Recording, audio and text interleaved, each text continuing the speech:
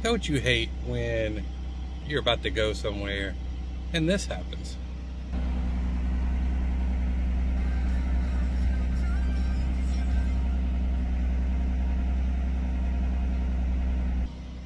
Guess what we're doing today?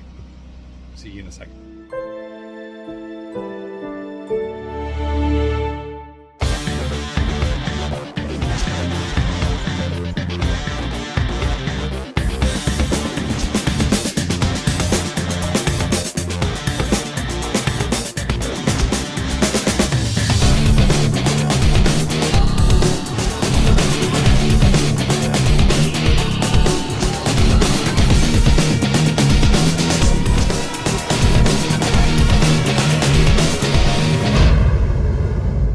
Good morning, everybody, and welcome to NMIGT Entertainment, and I am Joel. Nice to see you on this cold Saturday morning. And guess what? We are about to do our first oil change on My Little Pony, since we've had her anyway. As you could see at the beginning of the video, I was about to go out and the hey, stupid light came on and you need to change your oil. So we're going to go ahead and do that today, just to make a video and to just get My Little Pony back on the channel, because she hasn't been on there in a minute, and as you can see, she's still around. But I'm going to go through the steps of where to jack up the car, how I use my ramps, because I can't drive up on the ramps, or you could do other ways, but I'm going to show you what I do. And we're going to get the oil change at this car today, so stick around and we'll see you in a minute. And just as a side note, I'm going to go ahead and try to do what is called director's cut on my phone. It's a new option on the S21 Ultras, so that way I can have a little window and show you what I'm doing. So I'm going to try to utilize that a little bit today. So let me know what y'all think about that. It's going to be a little different, so we'll see where we go. See you in a sec.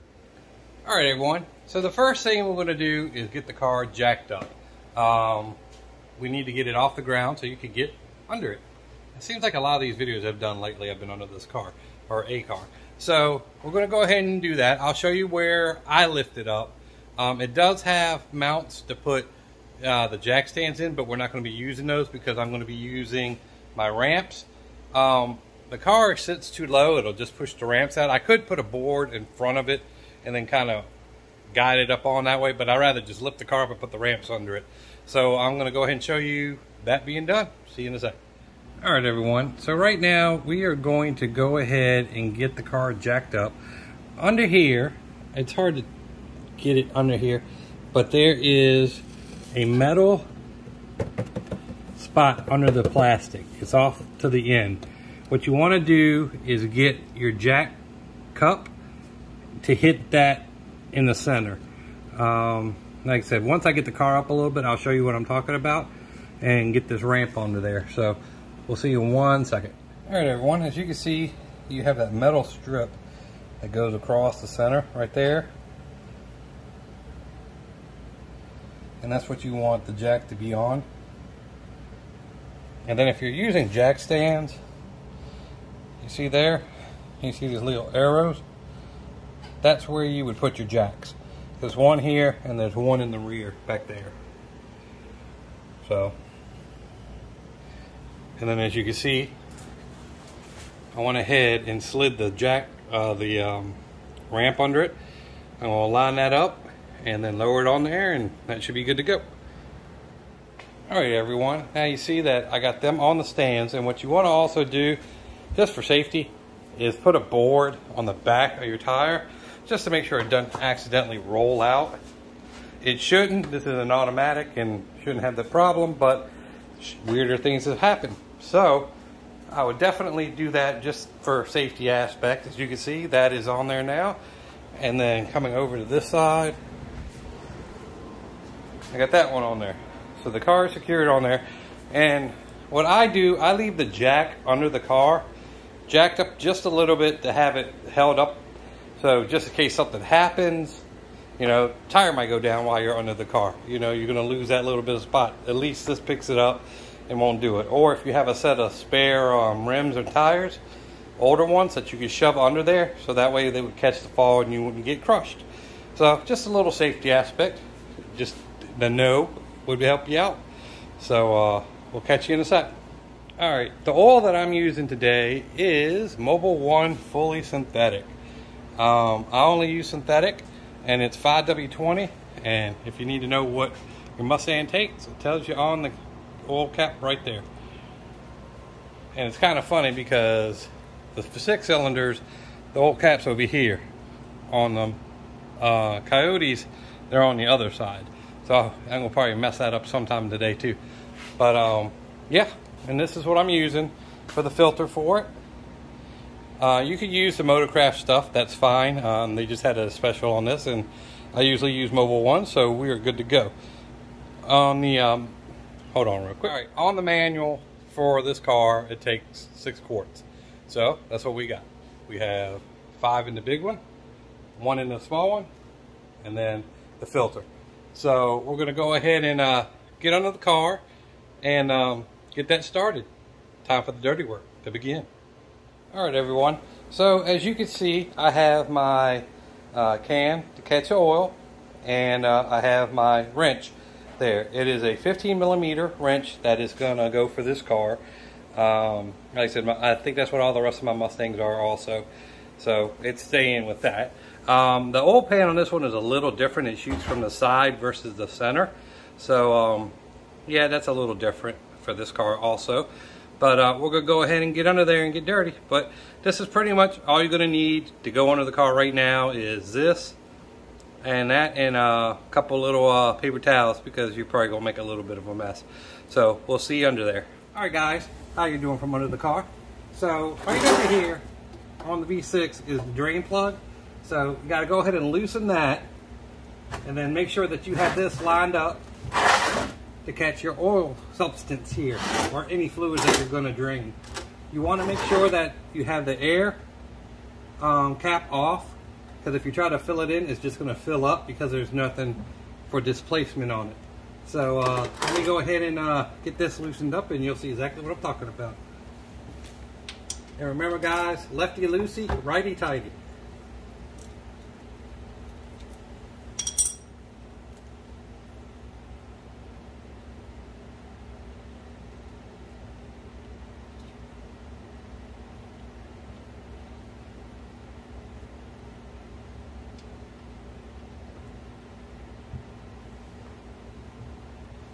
And there it is. There she blows. We got black gold. All right, everyone. As you can see, I'm just letting it drip dry now.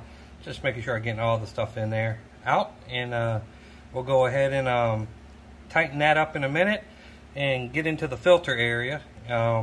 With the Mustangs, there's this little cover that you have to take down to get to the filter. So we're going to go ahead and do that here in a sec. So we'll see you in a minute. All right, everybody.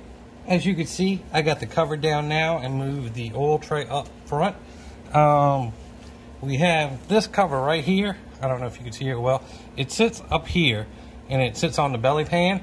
So what it does is just covers everything for aerodynamics and make sure nothing goes into it. So that needed to come down to get to the oil filter that is up there. I'm going to show you the oil filter from the top. I swear Ford engineers just don't think things through. But and just to let you know, these are 8mm bolts. There's 3 of them. So you just take those and the thing drops down. Show you in a second. Hold on. All right, everyone. As you can see right there under that belt, there is where the oil filter is in a 6-cylinder. It goes straight out and hits everything. So once you take that off, you're guaranteed to get sloppy. So I'm going to go ahead and do that and pray for the best. But, you know, it is what it is. And as you can see down there, I got the pan ready. So we'll go from there. All right, everyone. As you can see, I got the new filter in there now. I'm ready to start putting the oil in. I just got to put up the belly pan real fast and get that done, and then we'll be good to go. So let me go ahead and get that belly pan up real fast, and we'll continue on. All right, just to give y'all an underview, there is the filter right there. And as you can see, it comes straight out, so you can just imagine. So, and it sits under this pan right here. I'm going to wipe that off and then put this back up. So we'll see you in 1 second. All right, everyone. I kind of jumped ahead of you, but I went ahead and put oil in the car already. So it goes in through here with the funnel. It takes 6 gallons. I'm going to go ahead and start the car in here in a second and make sure that everything checks out. There's a dipstick for the car. So we're going to go ahead and make sure our levels are fine. So we'll be there in 1 second. All right, hey guys, I have a question for you. Does anybody know what this is? I found this in the belly pan. It just seems like a cover to something, but I don't know exactly what it is, and I tried to look it up by the numbers, and no avail to what it is. So you can tell it goes around something though. If y'all ever had to remove this part or found this laying around in your car, hit me up and let me know what it is. I'll take a still of it and post it up in the corner. So yeah, finders keepers, I guess. All right, everyone, it is now running. Just letting it get up to temperature. Nothing seems to be leaking. Nice and quiet. So let me show you something inside the car, just in case you don't know how to do it. All right, everyone, when you start your car after you change your oil, this is still gonna pop up until you clear it out. I just wanted to show you how to clear it out. So you actually go into, let me get this better here. Come over to the menu, go down to settings, hit information, have one warning light, system check, and that's what it's telling you. You go down to, oh, sorry, wrong spot.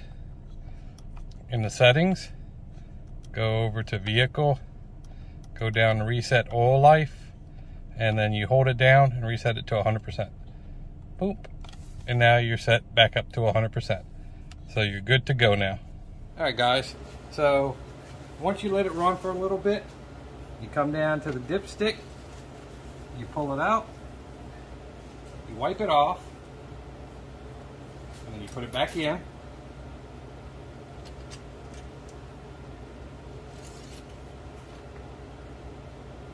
Then you pop it back out again, and then you take a look at it. We are exactly where we need to be with our lines, so we are good to go. So yeah, this is the oil change for My Little Pony. She wasn't a pain in the ass, but like I said, Ford still needs to figure out, hopefully they gotten better with the newer cars, and we'll see you in a second. All right, everyone, that is the video for today. As you can see, My Little Pony is right there. She is all oil changed up and ready to go. So maybe the next video I do about her is we're going to clean her up a little bit. I want her to look like Electra right there, all nice and sparkly. So maybe we'll go ahead and bring her in and do the whole cleaning of the car video. Maybe not. We'll see how it goes. But thanks for hanging in there with us. Like I said, I know it's an oil change video, but hey, it needed to be done, and I needed something to do. And, you know, My Little Pony hadn't been on there in a little bit, so it was nice to have her back on there. So she is fresh and ready to go, and we have an inspection soon with her, I believe. Yeah, next month. So got to make sure she's all nice and shiny for her doctor visit. All right, guys, we'll catch you on the next video, and I hope y'all have a great week. Peace.